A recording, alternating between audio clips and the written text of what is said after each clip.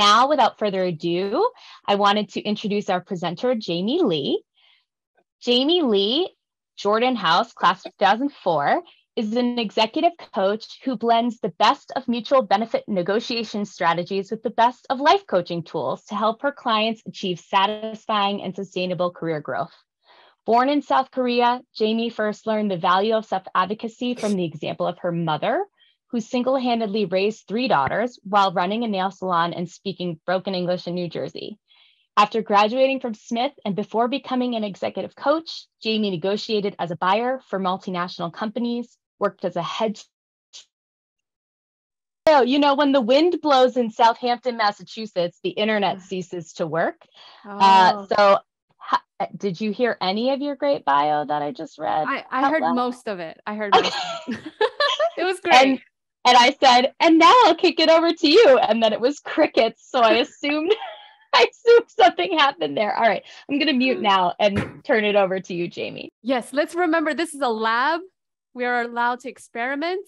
And in experimentation, failures are welcome. Mistakes are welcome. So hello, everyone. My name is Jamie Lee. Again, Jordan House 2004. So honored and privileged to be here. People often ask me, Jamie, how did you get started as a coach for women? And again, I just want to reiterate, my mom was really the inspiration. I immigrated here from South Korea in 1989. I was 7 years old. I'm 40 now. And long story short, my mom ended up raising the 3 of us daughters, all daughters, by herself while speaking English worse than Margaret Cho's mom. I hope some of you know who Margaret Cho is. Sometimes when I talk to younger alums, they're like, who's that? And then I feel old. And all this time, while I was growing up as a latchkey immigrant kid, my mom was like, Jamie, you got to speak up. You got to ask for what you want. You got to be brave.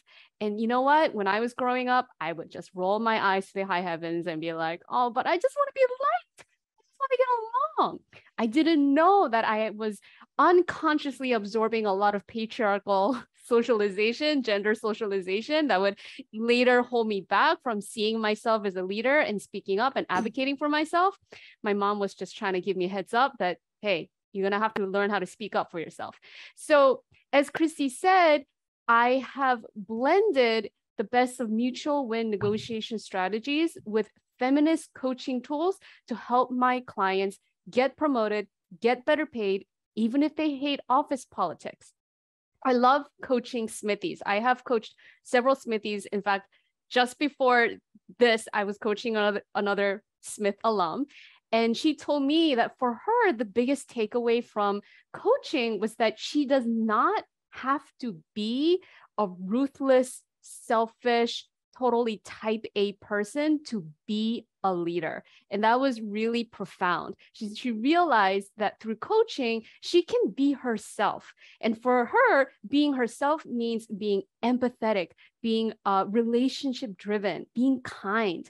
And she realized she can be just as great a leader by being herself rather than trying to fit herself into this mold that has been created by, let's face it, the patriarchy, right? So before we get started in coaching, I want to talk to you a little bit more about what leadership really is. And then I want to walk you through 5 simple communication frameworks, because communication is how you practice leadership. And I think self-advocacy is one of the most important components of that communication practice. So I want to show you a really simple framework that you can start practicing and implementing right away, wherever you are in your career. So for many of you here, I'm just going to take a guess. My intuition is that some of you might be wondering, wait, do I even belong here? Am I a leader? Is it okay for me to call myself a leader? Am I not a fraud, right? I mean, so many of us have these thoughts, and that's normal, right? Because we are all in this society that is still predominantly male-dominated. The working world is still predominantly male, and the leadership, senior leadership, C-suites are still predominantly male and pale. And for folks who have been socialized as women, for many smart people, this does create both an internal and an external barrier, right? The external barrier that people who are making decisions to promote other people into the C-suite, into executive leadership, they unconsciously prefer people who look like them. And so if you're a woman, if you're a person of marginalized identity, if you don't fit that pale and male mold, sometimes you have to overcome those barriers. And then there's also the internal barrier, right? Because like I mentioned, we've all sort of unconsciously, unintentionally absorbed this gender socialization, patriarchal socialization. And so what often happens is that we feel like we can't call ourselves a leader. And then we forget that leadership is just a human-made construct. It's just a concept that people made up. And what this means is that we forget that we have agency in redefining leadership in our own image.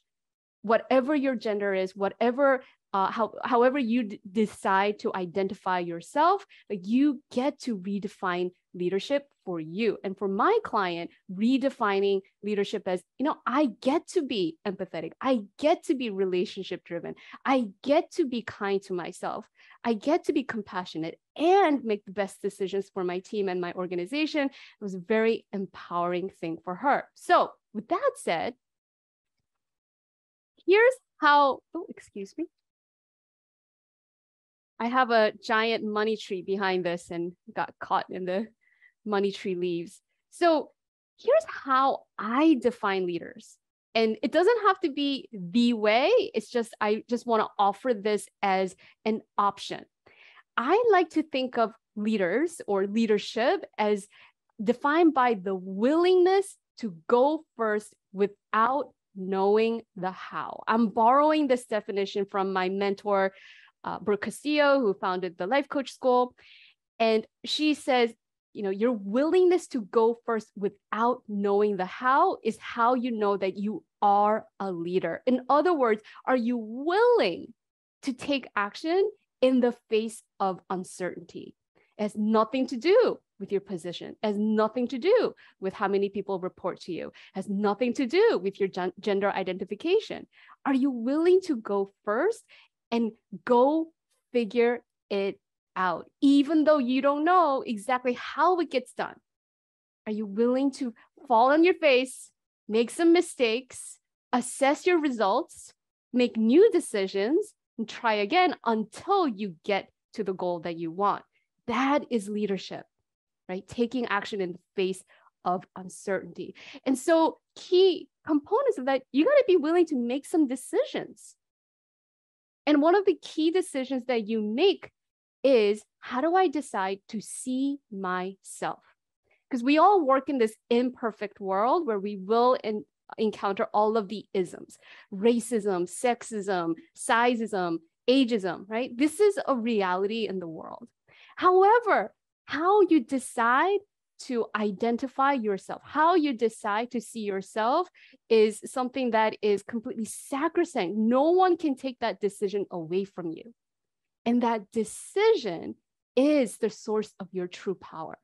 That decision is how you generate self-confidence. I just coached this woman who has multiple degrees, doctorate, MBA, master's degree. And yet when she goes to speak up in meetings, she encounters pushback. They're like, oh, you talk too much. And I asked her, where is this coming from? She said, well, growing up in my family, my brother and my father, they would tell me, oh, too much. You talk too much.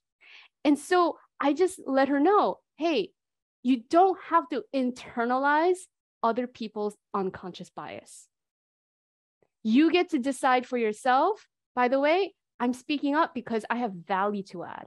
I'm speaking up in this meeting because I can anticipate a problem in the future and I want to address it. That is my decision. And I get to decide that my voice matters, that my ideas matter. Yeah, that is how you become a leader. That is how you become a thought leader as well. And also, when you make that decision, you want to come up with solutions, right? in your journey to figure things out in the face of uncertainty, you will encounter problems. You will encounter technical problems. You will encounter management problems. You will encounter human resources problems. Problems are not a sign that you're doing it wrong. Problems are not a sign that you're not cutting it as a leader. Problems are a sign that you're on the right track. And for that reason, you just got to be willing to come up with some solutions, right? Come up with solutions to figure out the how. And when you make decisions and come up with solutions, now what do? You got to communicate your ideas, your input, your solutions from a place of power and strength. And so I want to talk to you about some simple phrases that you can implement right away. And these phrases, I want to let you know, incorporate the principles of mutual win negotiation, right? Mutual win means that we're not trying to fight a battle. We're not trying to, confront people and play games. This isn't about manipulation. This isn't about playing politics. This is about thinking at a higher level about what is at the interest, what truly is at stake, and what do people really care about, and how do we speak to it strategically to create alignment and buy-in, okay? So here are the 5 simple phrases.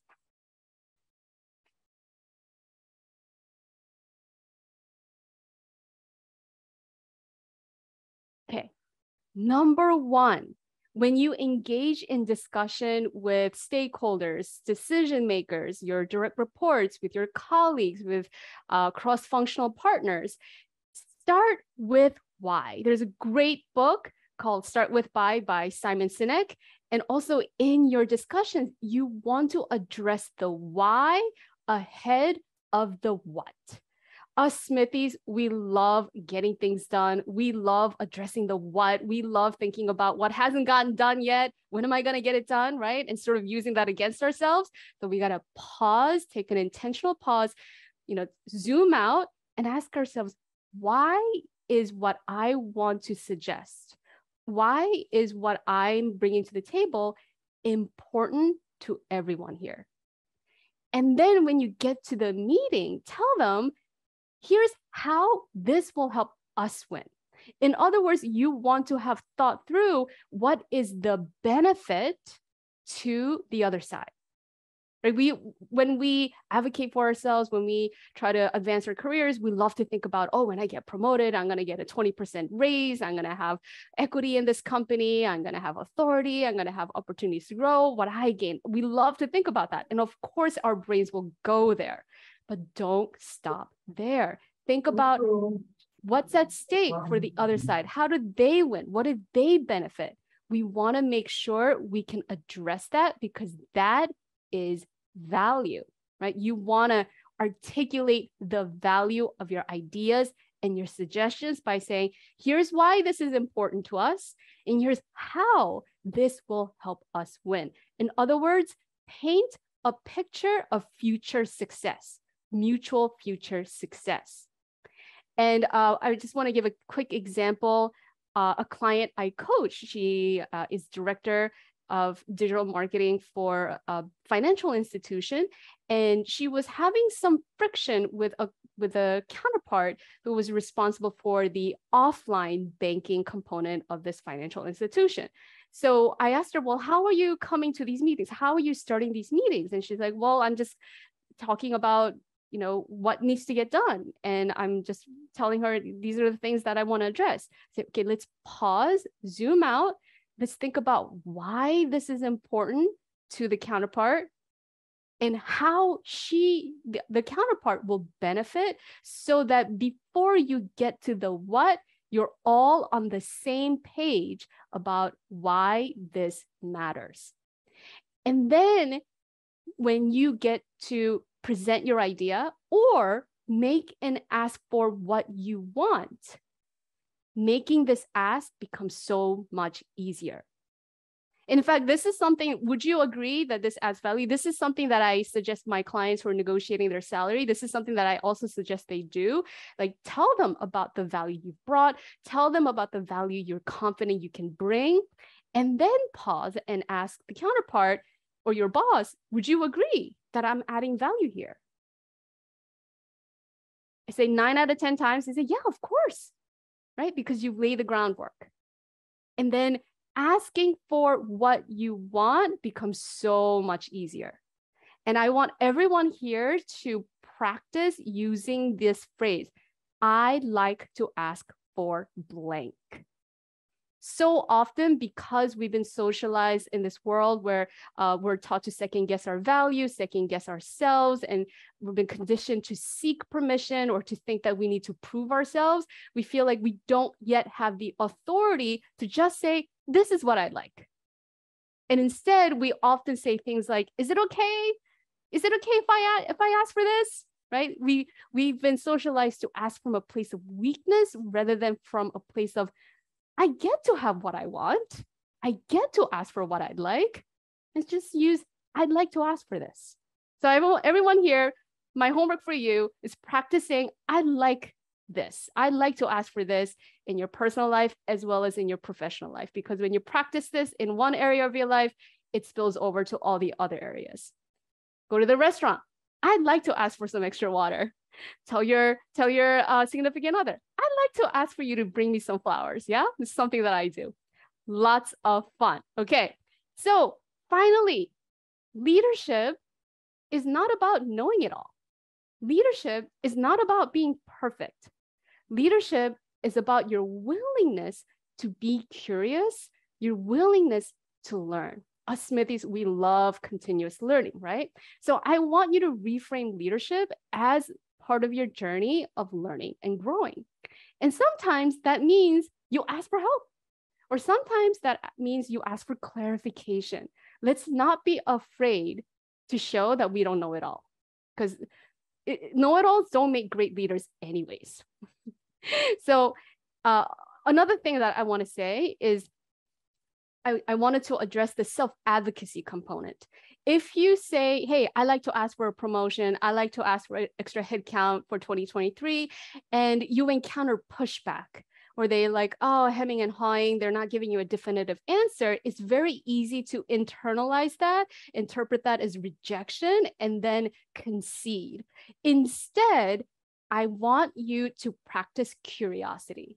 Just get curious. Help me understand. How are you arriving at this decision? Help me understand. What is the real cause of this hesitation? Help me understand. What can help us move this conversation forward? Okay. So there you go. I have 5 phrases, really simple. I want to encourage everyone to practice this. And with that said, I'm going to open the floor up for live coaching. So I'm going to hand it over back to Christy. Thanks, Jamie. That was great. I love how clear your instruction is. And I just want to mention to everyone, we've created a handout with those 5 tips that we'll share with everyone after the event. So you can keep those handy, put them on your wall in your office, save them on your phone, go back to them. So when you're sitting in a challenging meeting or prepping for a challenging meeting or conversation, you can refer back to just how you're going to ask for what you want with confidence and self-assurance. Yeah. Love it. Yeah, love it.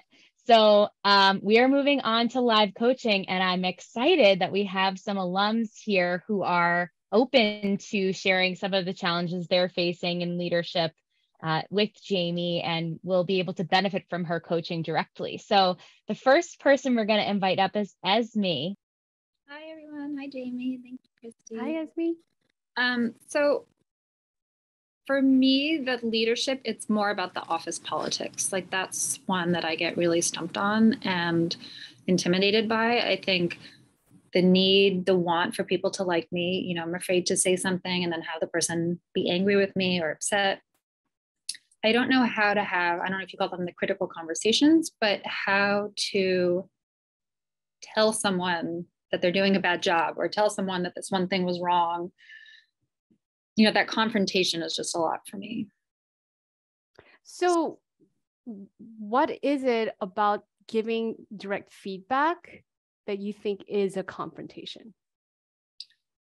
Telling somebody something negative about themselves. Okay, what is the negative part? I mean, this, for instance, I was working at a magazine and one person said, "Oh, I'm doing too much work. This other kid, James, his plate is less full. He's supposed to be doing this, but he's not." And so then for me to go over and talk to James and tell him, "You got to do your work." Why is that negative?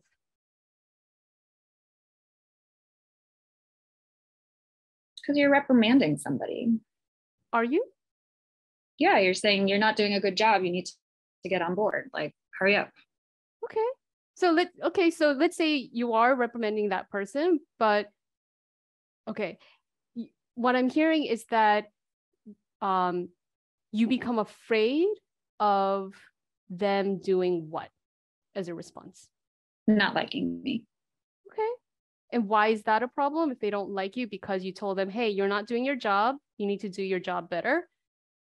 And if they don't like you, this is a problem because?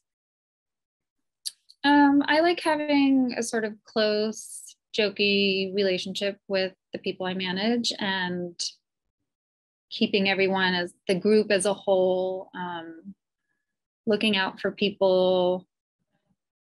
Okay. So in this situation, with the feedback that you gave or didn't give, did you give or no? I did, but I, sort of tiptoed around it and I struggled with it. Okay. Yeah. So you were thinking, I want them to like me. Yeah, that was definitely the background. And it was Yeah. relatively obvious to myself that that's what was keeping me back.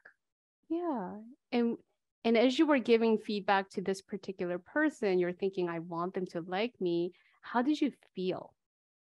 Nervous. Okay. And when you were nervous because you're thinking, I want them to like me, how did that impact how you gave feedback? I came across as weaker. It's almost like I let him have control of the situation because he's the one slacking off and then gets away with not doing the work. Yeah. And I think as a result, well, tell me, like, how did you see yourself as a result of that? I was disappointed with myself. Yeah. Um, So let's just pause here and notice that. Like when your predominant thought is, I want people to like me, the result that you have is that you don't like you. You don't like your own performance. And you feel like you've given your power and control away to this person who reports to you. What do you think about that? No, it makes sense. Yeah. I think professionally, because I work in the fashion world and the media world, it's a little extra. But I remember like as an assistant, I was basically taught to like take in somebody else's mania and just like sit with it. So that way I didn't like go back out into the world. And so. Right. So in other words, like people say emotional labor. Right. It's like when you are not in a position of authority and leadership, you're used to just taking it in and just going along to get along. But right. Now you're at this level where you have to redefine your relationship with yourself and with other people. And of course, you want people to like you. Like this is a primitive urge that we all have as humans. I want people to like me too. I dressed up nice today because I wanted Smithies to like me. Yeah. This is normal. And at the same time, as a manager, as a leader of people, what do you truly want? I want the team to do well and succeed. Yeah. Yeah. And in that situation, when somebody was saying, hey, this person is not pulling their weight, like, what would have been an ideal outcome for you? That the work is evenly distributed and people, when assigned a task, complete it well. Yeah. Yeah. And in order to have that outcome, what would you need to do? I mean, speak to this guy, James, you know, then talk. Yeah. And let's just pause and notice that you did speak to him. You did address it. Yeah. But when you're thinking, oh, I needed him to like me, like another thing that happens in your brain is that you don't give yourself credit for having had the conversation. You're sort of beating yourself up about it. Right. Right. Yeah. But going back to the ideal outcome and redefining the relationship you have with your reports. What is the relationship as a leader that you want to have? Is that rhetorical or real? It's real. Like, well, let me ask it this way. Do you want people to like you or do you want people to respect you? I think there's a strong desire for like, I want to be,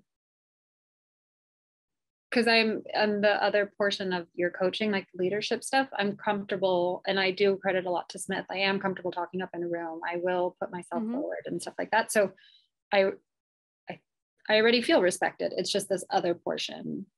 Okay. Well, I mean, you can respect that desire to be liked. And I think people will like you even more if you told them straight up what needs to get done. What do you think about that? Yeah, no, it makes sense. And it's, you know, it's not black and white. I can still hopefully have a relationship.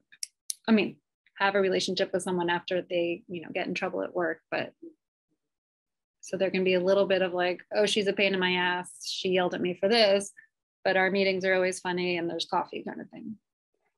And people will probably think that, at least some people, right? Because everyone has all these different interpretations. But what is the relationship you want to have with you as a leader? Let's remember when you're like, I want them to like me, the result is that you don't like you. So what is the relationship you want to have with you?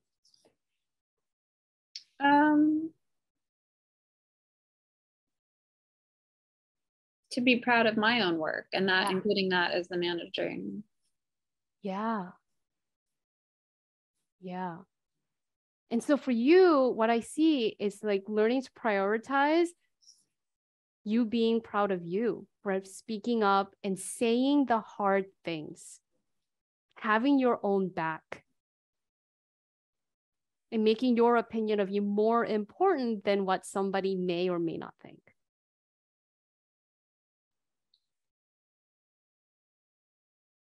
And what happens when it's, I mean, I'm not going to reprimand someone above me, but what happens when something bad happens? Not like me too, but just like, you know, an uncomfortable conversation or someone sort of raises their voice a little bit. Or... Well, something that I want you to consider is that, all of that can happen. People do get upset. People, you know, do raise their voice. And in our brains, what we can get triggered by a memory of something like this happening in the past, and it can become a stressful situation for you. And I want you to remember that this isn't about you. This isn't like when that person wasn't doing their job, this isn't about you. This was about them doing their work. And if somebody is raising their voice and getting upset, that also may not be about you. Right. Yeah. I don't know if this is going to be directly relevant to you, but this is an example I gave to somebody who I coached earlier today. Like she was telling me, sometimes she gets feedback that she's too much or whatever, or sometimes people are grimacing and making faces when she's speaking up. And you know what? Sometimes people have painful gas and they're reacting to like their gut pain and they're making a face. And then often, because as women, we've been socialized to seek validation from other people. When we look to their faces for our validation, we interpret that to mean, oh my God, they don't like me. Where in fact, it could be nothing to do with you. And then, so for me to work up the nerve to clearly say something to somebody, then it like butts up against not liking confrontation. So it's like to get over one hurdle, but then do you think they're combined or do you see them as separate? Can you ask your question a little differently? I've worked up the courage to tell James that I'm unhappy with the work he's doing, and I'll say it in a way that I want to, and then would respect myself when I walk out of the room, but then I don't like having the confrontation. Does that make sense? To me, they're two separate things, but maybe I don't like confrontation because I want people to like me. I don't know. Well, tell me if this makes sense.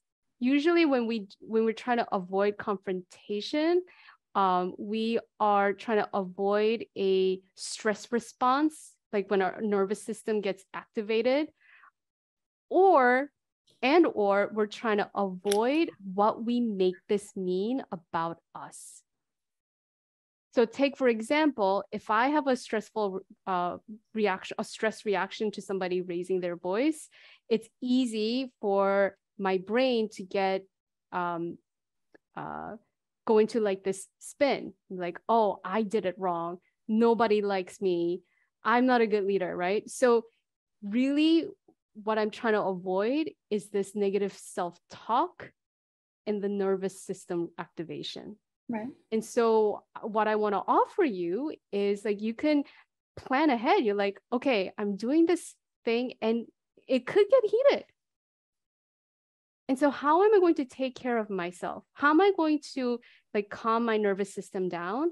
And what do I want to tell myself when I get triggered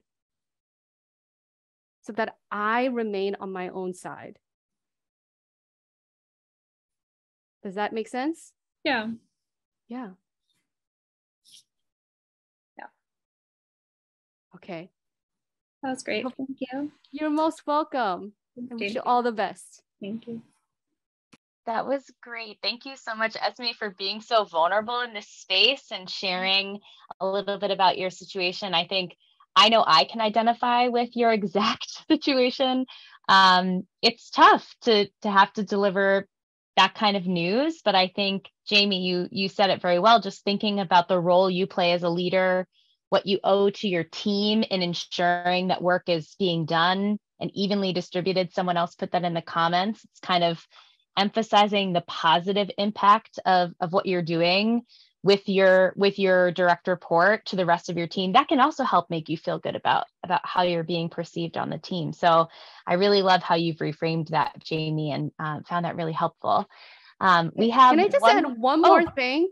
Yes. For Esme, one more thing. Like right now, giving feedback might feel triggering or stressful because in your brain you continue to frame it as negative. And so what I would suggest you do is practice just writing down everything that you think you need to say, and then striking out all of the adjectives and the describers so that you only have the bare bones facts of the situation. So when you address and you give feedback, like try to stick to the facts only. Like, James, I'm just going to make stuff up. James, you were tasked with X, Y, Z. And James, we see here that only X is done. What is your plan for getting Y and Z done, right? So take out all of the adjectives, the describers that would create the opinion that this is bad or negative, because you're just going to address the facts with your direct reports. I hope that helps. Love that. Great. So we have another alum who is here with us, who's looking for some support around strengthening their leadership style as a career pivoter and job seeker. So Christina, we'll call you up now and hear a little bit more about your challenge and scenario. Can everyone hear me? Yes. Yes. So my name is Christina Brown. I'm currently a job seeker at the moment. My last stint was with Microsoft. I was a program manager for about 5 months. So I'm now looking for, and I think is a good phrase, of looking for more senior roles to organizations. My definition of leadership has, I don't know, it has, I think it has changed. I was more of a supporter in more of a supporting role. And then I think about maybe 2 to 3 years ago when I was at another institution, there was a lot of reconstruction, a lot of rebranding with organizations. So in many ways, I had to take the reins of that particular team and the work. So I really didn't have per se, even though I had a manager, I guess towards maybe the middle of my tenure there, I was the person managing everything. And if anything happened, I was there, even though I was pretty much almost like a coordinator. Right. So your title didn't Specialist. reflect the full Yeah. scope of your responsibility. Yeah. So now that I'm looking for senior roles, I'm trying to figure out if my leadership style will either be adaptable or in alignment with the roles I'm looking for. I see myself as more, and I've said this in a job interview recently when I was asked, I'm more of a, I guess, a servant leader. Mm-hmm. I like, in a way, being in the background and letting other people do what they have to do into figuring out what they have to do. But like, I'm like working about it, behind the scenes, making stuff happen. And I'm trying to figure out how can I best, I guess, communicate that. Okay, so let me ask you, are you willing to become more of front of the room leader if that is what is required to become like director or whatever next level role that you're aiming for? If that is what's required, are you willing to do it? Yes. Great. Okay. So is there a problem here? For me, I still have like more of a communication problem with. Okay. That's a big thing that gets to me. I think for you, it's less about what is the style. And the reason why I say that is because you don't know yet what style is required. Okay. It's something that you'll find out once you get there. And for most of the people that I coach and people who get promoted into leadership, whatever, they continuously need to adapt their style based on the evolving situation. Right? So you don't have to, what am I trying to say? You don't have to like hold yourself back or define yourself to one particular style. I think what you really want to do is organize your narratives. Okay. I think what you really want to do is think about, when did I have to be strategic? When did I have to make hard decisions? When did I have to galvanize people, motivate people to solve a problem that was bigger than myself? How did I get buy-in from stakeholders? How did I get a problem solved and implemented with the buy-in of other people, other leaders, maybe cross-functional partners, right? Because those are the things that leaders do. Those are the kind of skills that a director would employ. And what I'm hearing is that you've done it, you just didn't have the title for it. Yeah. Right. So you want to organize your stories to highlight how you demonstrated your leadership capacity at the next level, even before you had the title. Okay. Yeah. What do you think about that? And another thing too, does it really matter in these days that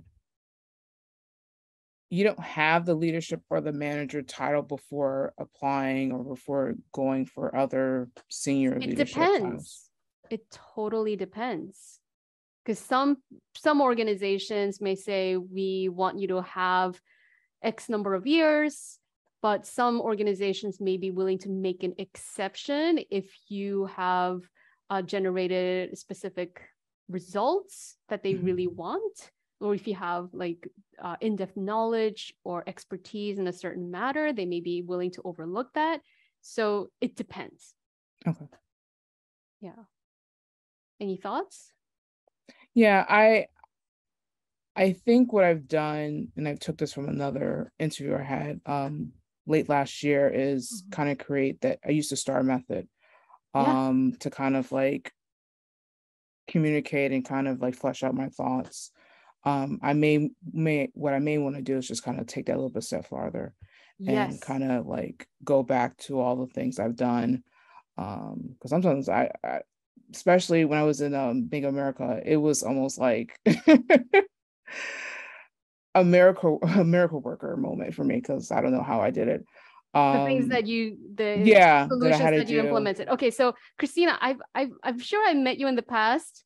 Yeah. And I think we followed each other on LinkedIn for a little bit. So I'm gonna come out and say this, which is that of course you're a servant leader, but when you think, oh, I'm a servant leader, I like to be behind the scenes, what happens is that your brain unintentionally creates this filter, and you sort of reject, or you have a blind spot for how you had been more of a in front of the room leader.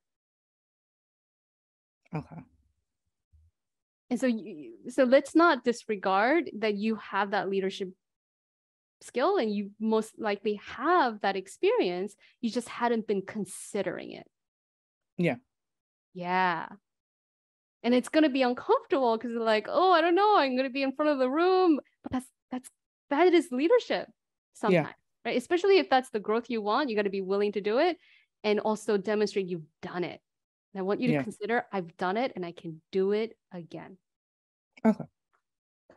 I'll All keep that in right. consideration. Thank you so much. You're welcome. Thank you, Christina. I appreciate you both volunteering to do this. And actually, Jamie, we have a quick question about something you just mentioned. And then we have another alum who has asked to be coached. And I wondered if we could do one more. But first, Laura is asking, what is the STAR method that Christina mentioned she uses? And I was wondering the same thing. Are you familiar with this method? Could you share a little bit with us about that? Yes. So STAR method is an acronym for STAR. S stands for situation. What was the situation, or what was the circumstance you were in? And T stands for task. What were you tasked to do? What was your responsibility, in other words, right, in that situation? So for Christina's example, she could say the situation was I was working at Bank of America and I had a title that was not director. And my role was to be in a support role. That's what she said. And then the A is action. So in this situation, under this scope of responsibility or your task, what action did you take to help address the problem in the situation? How did you overcome the obstacles in that situation? And so Christina was like, I was like a miracle worker, right? So she probably came up with solutions. She probably came up with out-of-box ideas, and she probably had lots of conversations to get a solution implemented, right? She went above and beyond the call of duty. And R stands for result. What was the result of the actions that you took? And I'm just going to make stuff up in the moment here. So maybe the result for Christina was that something that was really impossible, something that felt impossible to do, got done. And because it got done, clients got serviced. There was no service outages. The company met its goal, achieved its expectations, increased its credibility, etc. Right? So to recap, S stands for situation, T stands for task, A stands for actions, and R stands for result. In other words, what was the outcome of how you addressed the situation?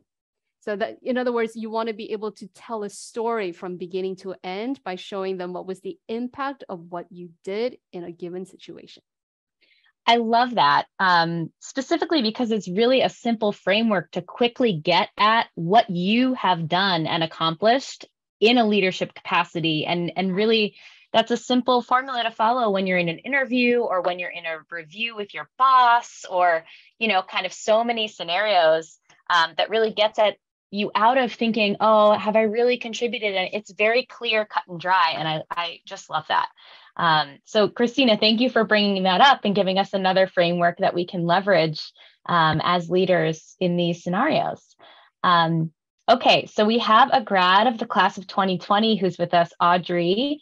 And Audrey is experiencing something that I think I can speak for myself. So many of us experience imposter syndrome, and transitioning out of being a leader at Smith and trying to step into that same kind of role in the real world. So Audrey, are you still here and still willing to get some live coaching from Jamie?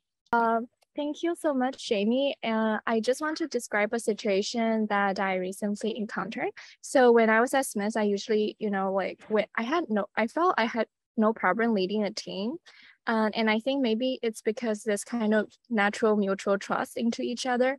But now I'm leading a team, which is mainly guys. And I felt it's really hard for me to, it's related, somehow related to Asman's early question about like get this kind of validation. But also in general, I just felt I sometimes have this imposter syndrome that I'm not doing it well. Then I keep having this white male dominating leadership role in my brain or mental or in my mind, and think about maybe it will be easier if like I can lead a team like that. So I just want to learn about your opinions regarding this specific situation, which I guess a lot of us have. My opinion is that this is totally normal. This is common. Like I also encountered, before I became a coach, I worked in finance, I worked in tech startups. And again, most of the leadership, almost always C-level leadership, we're guys, we're men. Most of them were, yeah. And so it was hard for me to see a model. And at Smith, this is what was so revelatory, was that, oh, women can do everything. We can move furniture, we can be college presidents, we can be engineers. And it was that created this context where we could see ourselves because we saw other folks, other people who sometimes look like us, sometimes don't, but like it helped to see that it was safe for us to be that too. So of course, this is coming up. It doesn't mean that you are not doing it well. And in fact, I want to ask you, I think the key problem might be we haven't yet defined what doing it well actually is. So in your situation, when you're managing these people, what would doing it well look like for you? I kind of wish people in my team can have more initiative on the tasks I assign them. So like really similar to the situation Aspen had, like I felt really bad to tell them that you're not doing this job properly. But like, even though I know like it's a fact, but I tend not to be able to do that. But also at the same time, like in the end, so I'm just gonna pause you right here and let you know this, again, totally normal. And as a team leader, you're always gonna have more initiative. You're always gonna have more drive, more desire for the goal than everyone else, because they're just not as invested as you are. It's almost like you own it, and they're just sort of partaking in it as opposed to owning it. You're owning it, they're not yet, right? So expect it. Okay. So if we were to expect that they're not going to have as much initiative, then what would you doing well look like?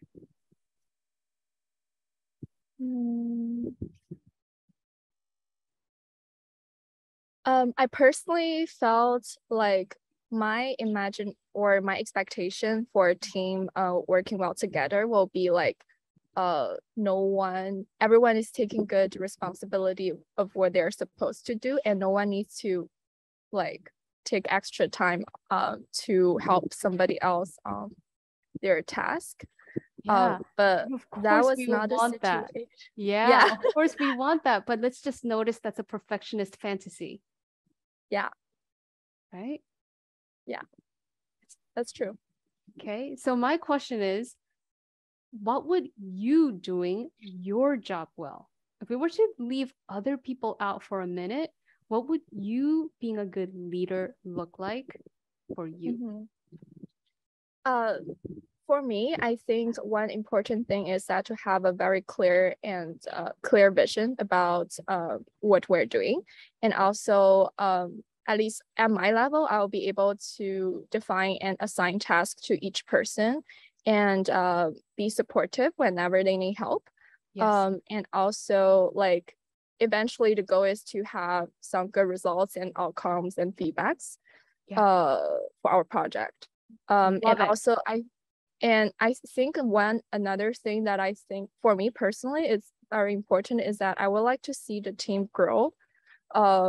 Like not only me, myself, but also like rest of the members. I hope they can actually learn from what they're doing.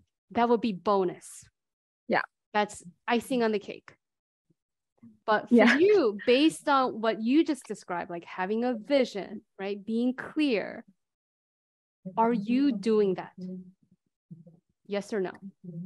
Yes. Yeah. You're doing your job.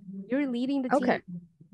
Yeah. Okay. Have faith in that. So like for everyone here, all of the Smithies who are watching the replay and who's attending live, we all have to cultivate the habit of self-validation.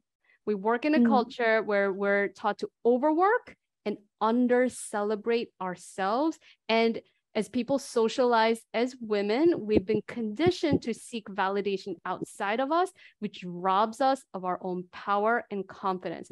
So how do we take power and confidence back? We cultivate the habit of celebrating what we're doing well and being really clear, just like we did with Audrey. What does doing well, how do we define that in a way that we can control?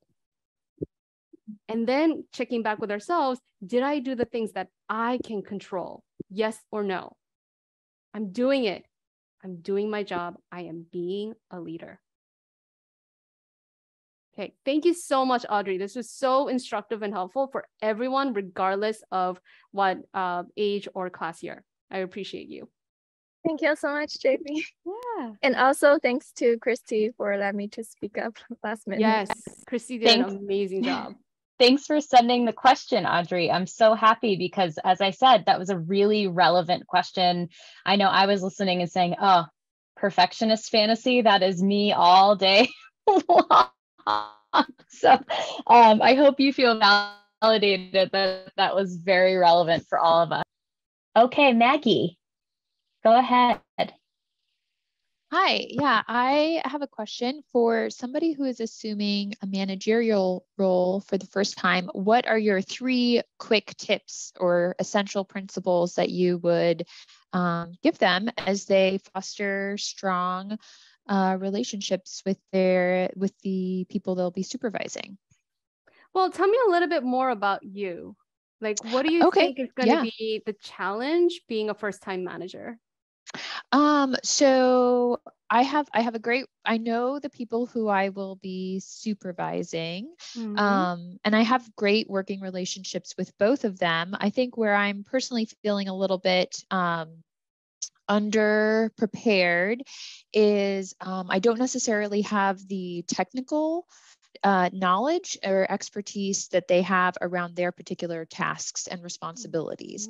And so I generally have the knowledge and skills, but they really fulfill niche and technical expert roles at our organization. And so I feel just a little bit I feel like I don't have the knowledge to evaluate whether their work is sufficient and whether they're meeting the team goals.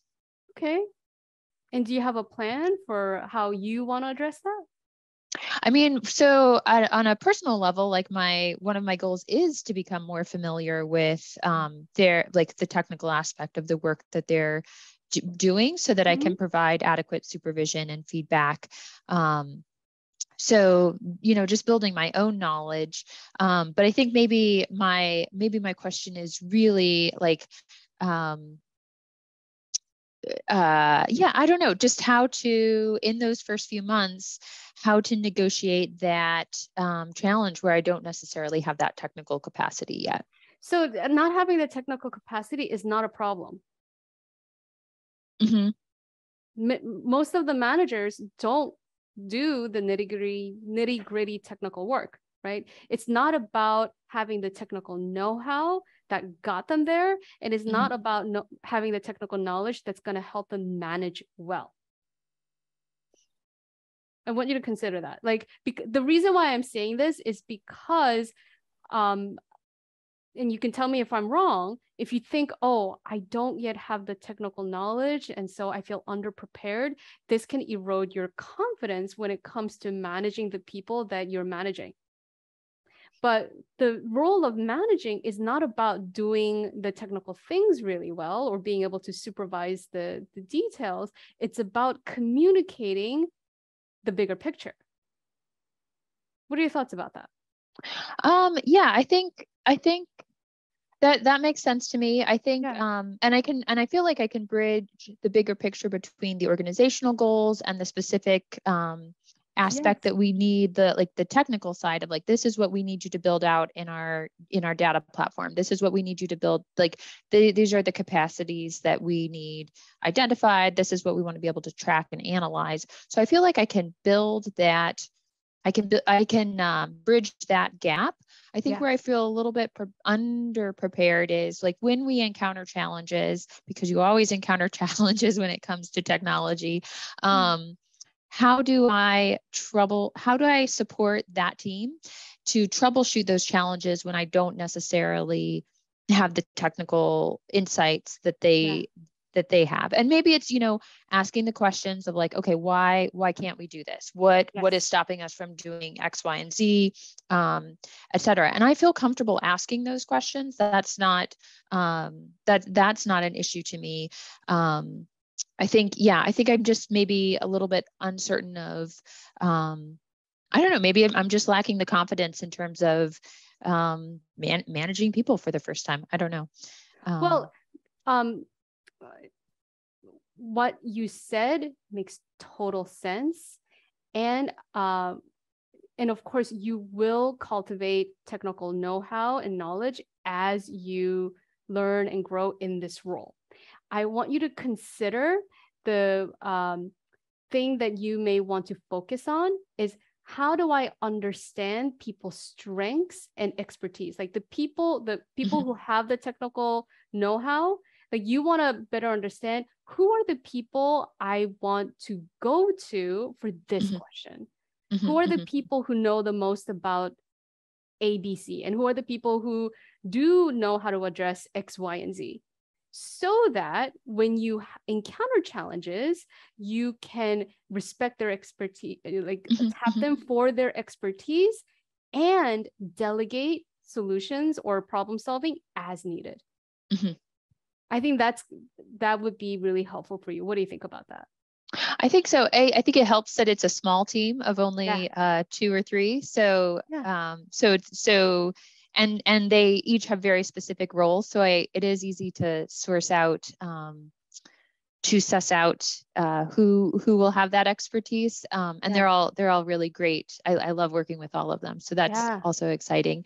I think maybe my concern is that I won't be prepared to support them when we do encounter those challenges. Well, you don't know that. So I would ask, how can I support you? Well, great. Yeah, absolutely. Yeah, that's a great that's a great solution. And I've had supervisors ask me that. So yeah, that's great. So just to recap, what I hear is that you're already good at what you need to do, which is being able to address the big picture goals to the goals of this small group, right? So that's the key function, and you want to better understand who does what and why. And I just want to say, of course, you're going to develop your expertise and know-how, but I just want you to know that, like, you don't have to know everything. You just want to know who knows what. Yeah. And I think asking them for, like, how can I support you? And it might be like, oh, just give me some space to get it done, or like, help me get this resource, right? It may not be like, help me solve this problem. It might be something at the administrative level. Great. Yeah. Thank you very much. That's very helpful. Best of luck to you. Thank you. Thanks, Maggie. And I want to say there's a comment from the chat from Miriam, who's saying, as someone who has technical expertise, they really appreciate when their knowledge is leveraged. Yes. So, you know, you can also really empower your team by making them feel like the experts, right? And drawing that out of them, as you were just saying, Jamie. So just wanted to share that little piece of validation. We have a couple folks with hands raised, and there are a couple questions in the chat. So I'm going to go with the order we've received these questions. Stephanie's asking for some tips on how to ask for a promotion and or a raise. Do you have any quick tips that you can share? Come to my website. I have a downloadable freebie with negotiation scripts for how to ask for a raise and a promotion. Come to jamieleecoach.com, and it's absolutely free. You know, you get subscribe to my newsletter, but of course you can unsubscribe anytime. It's okay. My feelings are not hurt.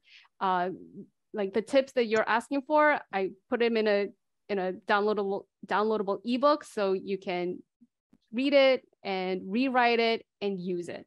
But at high level, it's a lot like this, right? You want to think about, how do I assess the value of my contributions? How do I want to articulate the future value that I'm going to bring? And how do I connect that to what is most important to the organization, right? This is the reason why I was just telling the last person who got coached, like that is a key skill, being able to connect the dot between the big picture goals and what you're doing. That's also a negotiation skill, being able to talk about how what you're bringing to the table addresses the bigger picture goal, because that is what makes you valuable.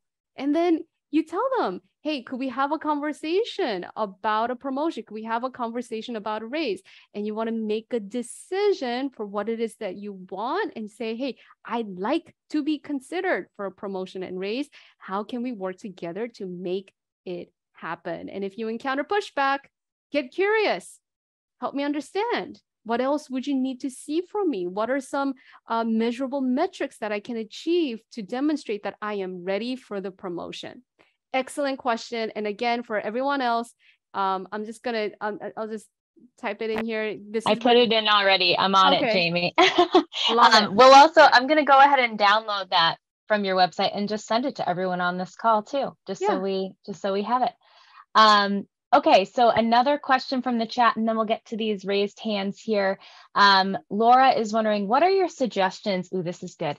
For a response when someone keeps interrupting you or talking over you when you're speaking in a meeting?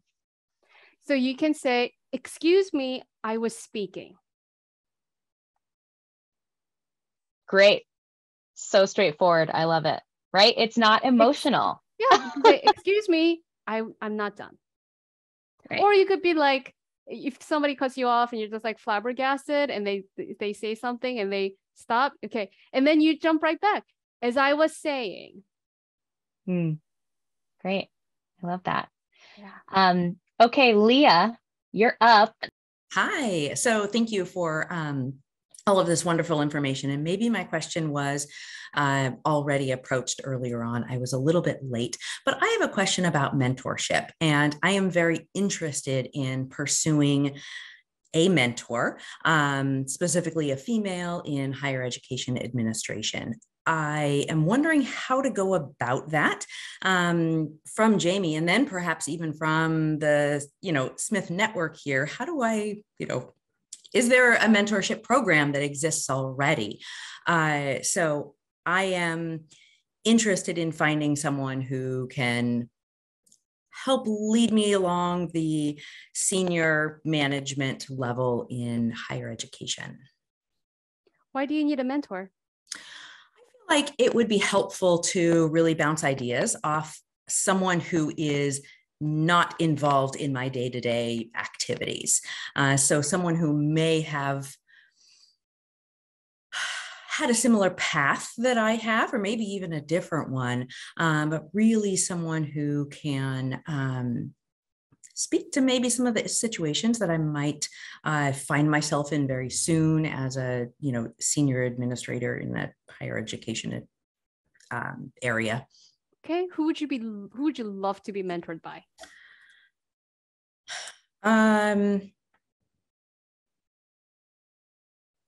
A female in higher education administration.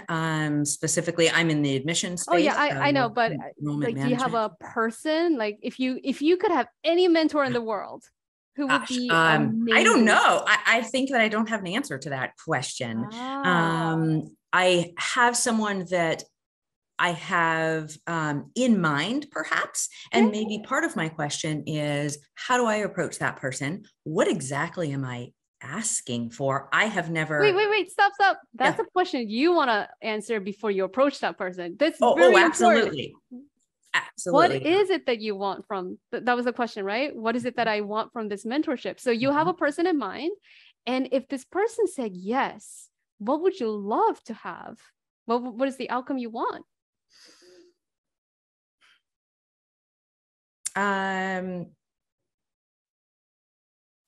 think regular meetings, maybe monthly meetings. Okay. What will they get from meeting with you regularly? I don't know. What is in it for them? I'm not. I am not sure. I think we all like to talk about what we do and what we find passion in. So I'm hoping that they would like to perhaps discuss some of those things with me. Okay. But so I guess I am really wondering what. I have never had a mentor or been a mentor. So what are some guidelines, I guess, for asking? If I say I want to meet with you every single day, that seems a little excessive. So are there any guidelines that I should be following? I'm not really sure, because like everyone else has a different definition of mentorship. I have been in mentor-mentee relationship where the two of us mutually agree to like check in and give each other update like once a month, like you said. So we met once a month, and it was really great. It was a lot of give and take, because for my mentor, like, she loved the experience of having a mentee. She loved the experience of like being generous and giving. So it was a win-win situation for both sides, right? And some people are really looking for that. Some people want to be able to foster that kind of nurturing relationship with other people, because they get a sense of gratification out of that, right? So I want to offer, from my experience, I have seen mentorship structured in like a very formal way, where you enroll in like a company sponsored mentorship program, and they match you with like somebody who has more experience than you, and you meet and you gain advice and support. And I've also seen it done informally, like the example that I gave, where I just met this woman who was also a coach. She was also like a success coach, and she had this long career. And I was like, I'd love to be mentored by you. And she's like, I'd love to mentor you. Right. And so we're like, okay, let's make it happen. Let's just like get together every once in a while and meet up, go to lunch and have a conversation, and you can give me some advice. So I've seen it done both ways. What do you think will make most sense for you? It could be a different way. I'm just sharing what I've seen. Well, in the chat, I think Karen has just offered to do some mentoring. So I've, gosh, that's the value of, all of us coming together like this, right? But yeah, I would really like to, chat with someone who can maybe help me see maybe what my future could hold, some obstacles that I may come up against in higher education. And so that I'm really thinking about if and when these things happen, I've at least thought about or had a discussion and can be best prepared for that, I think. I love it. I love it. And I think you come to the right platform, right? The Smith Business Network with all these alums who want to support each other. Just an FYI, your audio is breaking. I don't know why. Oh, shoot. So one thing that, this is my personal opinion. I think sometimes we get kind of hung up on like we think we need like a formal relationship or a program. And I'm not saying this is you. I'm just talking about like the way I used to think about it. I used to think like if I was in a structured program or some sort of formal relationship, that would be the key to helping me, get to the next level. And the reason I would think that, I used to think that way, was because that's how education was set up, right? We enroll in programs and you complete the program. Now you've gotten a degree, et cetera, right? But in the career arena, it works slightly differently. And I have found that it's been really useful for me to think about mentorship as available everywhere and anyhow. Like you could read a great book about higher education and be like, I just got a slice of mentorship. You could have a conversation with somebody who just volunteered to have a conversation with you, right? And be like, that was mentorship. I got it, right? And I think this can really free you up to a bigger variety of mentorship. As long as like you find it useful and beneficial, you'd be like, yeah, I got my mentorship. Yeah, that's very helpful to think about kind of outside the box of what I think formal or even informal mentorship looks like. All right. Thank you. Plus, it might be a little bit too much for somebody to be like, oh, I'm going to commit to like the structured thing with you, right? So yeah, that's what I want to offer. All right. And thank you, Karen. I will contact you. Awesome. Thank you, Jamie. I love that. In real time. I was going to mention, we have a LinkedIn group. We're going to share that information after this session. I just think, in my experience, Smithies especially are always willing to help one another. So lean into that network. That's our network. Jamie's a part of that network, so just take advantage of it. We really are here for each other. So, we also have a new version of our alum directory that is much easier to use. You can search much more easily for other alums, look at it, update your information so people can find you, and then reach out to people. There's a direct messaging feature in the system. So, I'll share more information about that as well. Okay, so Michelle, what phrases can you use with a manager who downplays your strengths? I have a manager trying to mold me into being something I am not. I'll be your voice here, Michelle. Well, I'm kind of curious what they're saying, but i.e., people don't need to know how smart you are. They say that to you? I say get a new job. Sorry, Jamie, I'll let you do the coaching. Okay. I have, what's coming up for me is, okay. So then how do you gracefully go over someone's head? Yeah. Okay. So one thing that's coming up for me is, okay, yeah, maybe you're right. People don't need to know how smart I am, but they do need to know about what is getting done and why it matters to the organization. Yeah. And so that's what I want to offer you. And there is like no right or wrong way to say this. I just want you to think about, okay, my manager may be a jerk, my opinion, not your opinion. But this doesn't mean that my contributions don't matter. I have a job, they're paying me a salary because they are gaining benefits from this work. It does matter. And even if my manager doesn't see it, yes, there may be other people who can see the value of it and who appreciate it. So yeah, gracefully go over someone's head, you are free to engage in dialogue with, I don't know if this is something that you can do. My clients have done this. They engage in dialogue with skip level managers. Okay. And the reason for that is not to, badmouth this particular manager. The reason for that isn't to like create politics. It is to have a strategic conversation about what is driving results. And because it matters to management. It's not about how smart you are. It's about the value of your work and why it matters.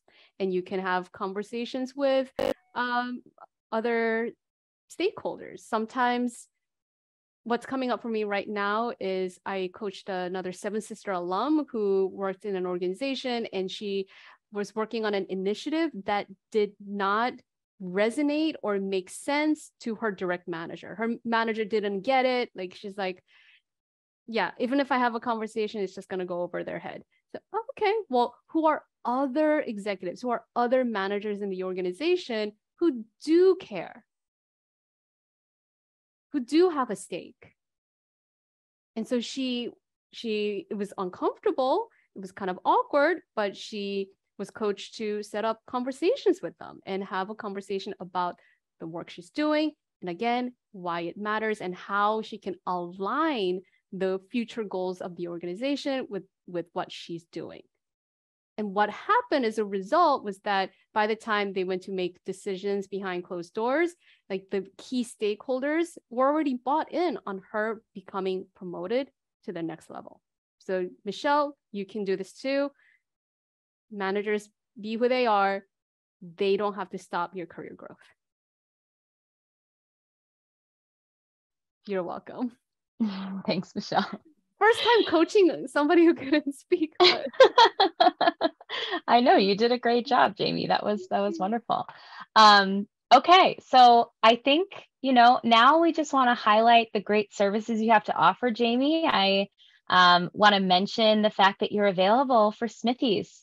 Yes, yes, I am. So I'm just going to go back to my flip chart here for a moment, just to recap how you communicate. Like, you notice there's been a consistent theme throughout all of the coaching. It's about how do you communicate your value, because how you communicate your value is how you advocate for you, which is important, because unless you know how to advocate for you, you can't advocate for your people, for your direct reports, for your company, right? This self-advocacy is the cornerstone of your leadership. How you communicate your value is how you advocate, which is how you lead, and which is how you serve, right? Christina talked about being a servant leader, and everyone here, we have a desire to serve and drive the needs, the priorities, the goals of our organization or for a bigger cause, right? So in short, what this means is that how you advocate is an act of service. Your leadership is also an act of service. With that said, I have an invitation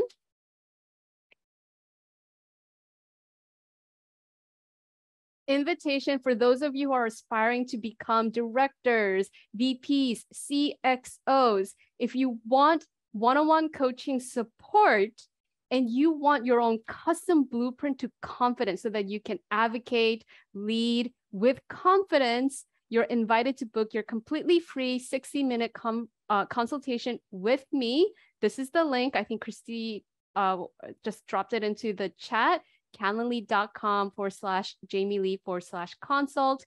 And what happens in this conversation is that I'm going to help you bridge the gap from where you are now to where you want to go.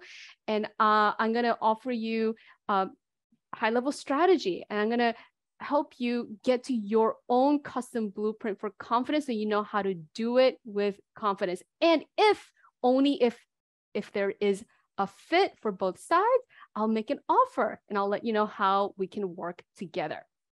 So there's no risk. But if this is you, if you're mid-career and you want to get promoted, you want to get ahead, and you know that you can take this really far with coaching support, you're invited to book your free consultation today. And if you don't see a time that works for you, just email me and we will make it work. I love coaching Smithies because they're badasses and they always rock.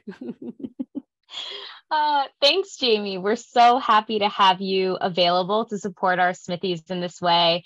I'm so thrilled that we had you host this session today.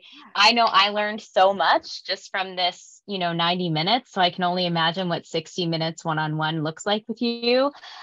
So as I mentioned, we will share Jamie's link in our follow-up. We'll have her email. And we're so excited to have had all of you here. I hope you all feel you benefited from this time. We host these kinds of events, throughout the year.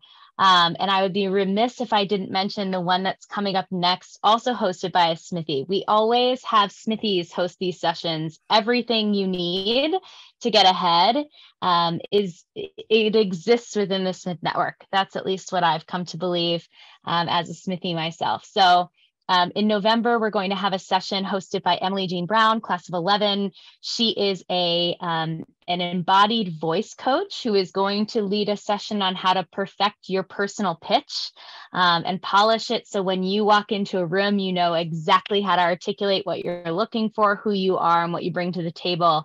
So building a little bit on what Jamie shared with us today. And I'm very excited for that. That will be on November 2nd. And we'll include information to register for that session in our follow-up email. I also mentioned the Smith Business Network on LinkedIn. There are over 4,600 Smithies in that space connecting around careers, asking questions. Join us. I share event updates there so you can stay on top of what's coming up. And we will post this video in our YouTube channel. There are other recordings there as well that you can refer back to from similar sessions with other Smithy coaches. So just take a look at all we have to offer. We're here to support you as Smith. We love supporting our Smith community, and I'm grateful to all of you who've joined us today, and especially to Jamie for hosting this session. So please join me in giving a virtual round of applause to Jamie for hosting us today. Thank you so much, Jamie, and thanks everyone for joining us. Happy Mountain Day. Go outside. Mountain Day.